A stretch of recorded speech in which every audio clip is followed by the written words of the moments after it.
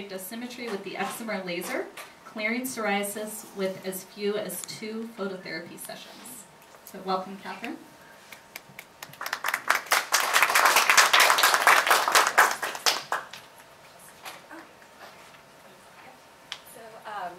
Hi everybody, my name is Catherine.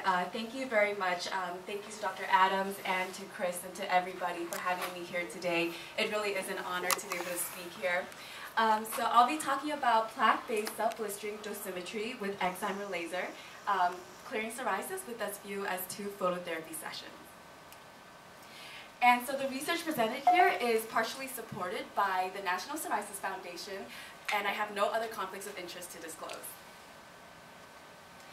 So, as we all know, psoriasis is a very miserable disease that can very negatively affect the patient's quality of life.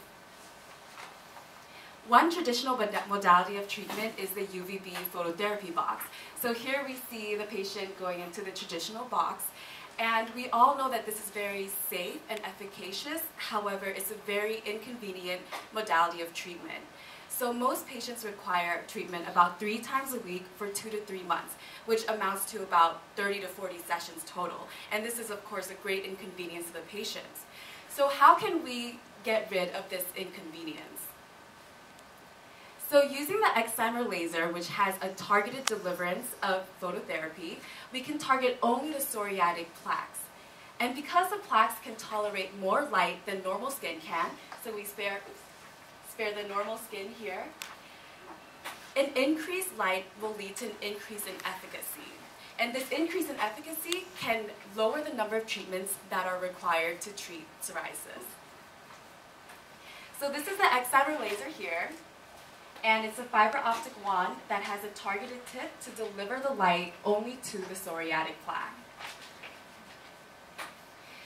So traditionally with the UVB box, dosing is normally based on erythemogenic doses, which is basically the dose that causes the normal skin to become red. So that's basically the top limit. Sometimes a sub-erythemogenic dose is used, which is just below that. So with the laser, because it's more targeted and we don't hit the normal skin, we can use supra-erythemogenic doses, which can sometimes be multiple levels higher than the erythemogenic dose. So as we discussed before, excimer is a targeted therapy unlike the other whole body treatment modalities like Deckerman, PUVA, and UVB box. And therefore, a higher dosing increases efficacy, which reduces the number of treatments required, which increases the convenience to the patient. So in addition, excimer is also very safe. So first of all, it's completely external treatment, so there are almost no internal side effects. There's also less exposure to UVB, since only the psoriatic plaques are targeted instead of the whole skin. There's also a long duration of therapeutic effect, and this also leads to a decrease in the number of treatments needed. And it has been shown that possibly even those at a higher dose, fewer treatments, the cumulative dose of UVB is less than if you were to start at a minimal dose and use multiple treatments.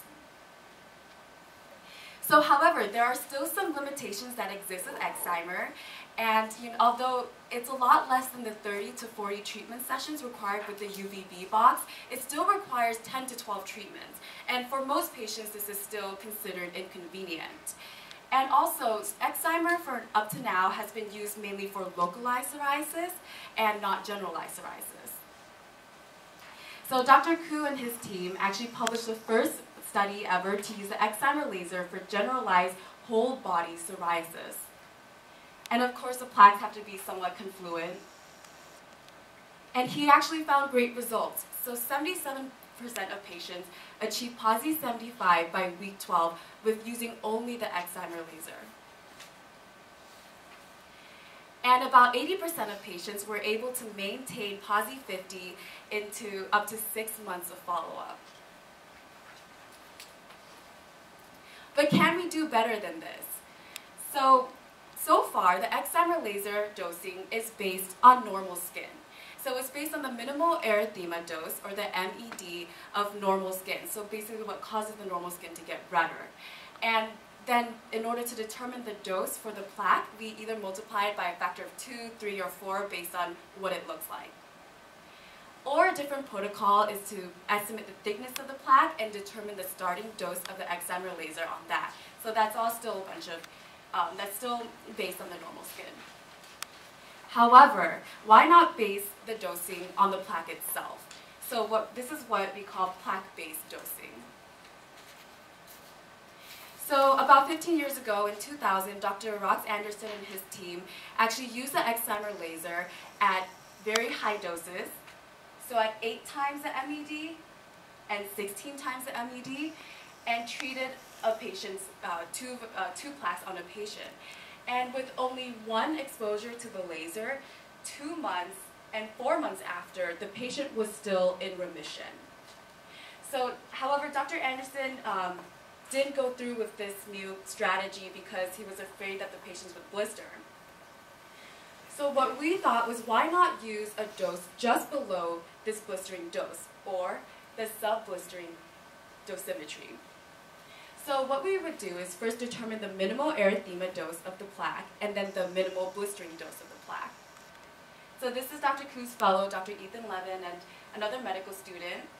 And if you look here, this is the way to initially dose the laser. So if we first start off at a very low dose, and then increase with different doses up until a very high dose. The minimal erythema dose of the plaque is the dose that causes the plaque to get a little bit redder. And what we found is that patients generally don't care if the plaque gets redder. What they care about is if the plaque blisters. And this is the minimal blistering dose, so this is what it looks like. So this shows that we're not limited by the minimal erythema dose and can in fact go up multiple levels higher. So Dr. Ku and his team took this concept and applied it to 2 patients. So he used the excimer at sub-blistering doses, and these patients achieved PASI 75 after only 2 sessions of phototherapy.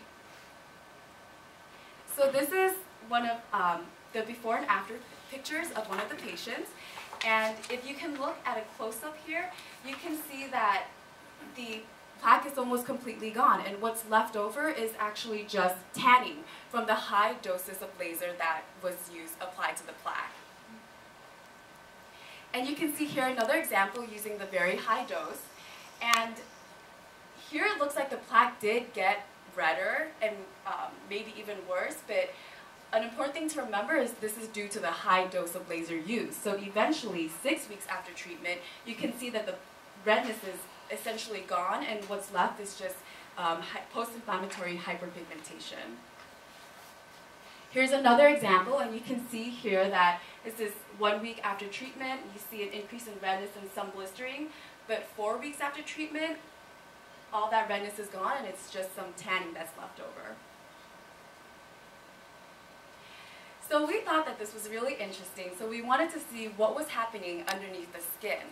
So we did some immunoprofiling, which is basically we took a biopsy before the laser treatment and after the laser treatment, ran it through flow cytometry, and analyzed the cells that popped up. And what we found was that there was a great reduction in T cells present in the plaque after treatment with the laser. So we also looked at TNF alpha producing cells compared to non-TNF alpha producing cells, and we found that before treatment there's a very high number, but after treatment the total number of T cells is reduced, as well as the number of TNF alpha producing cells. So you can also see these results in a pie chart, and so before treatment there's about a little bit over 50% of TNF alpha producing T cells, and after the laser treatment this was greatly reduced to only 17%.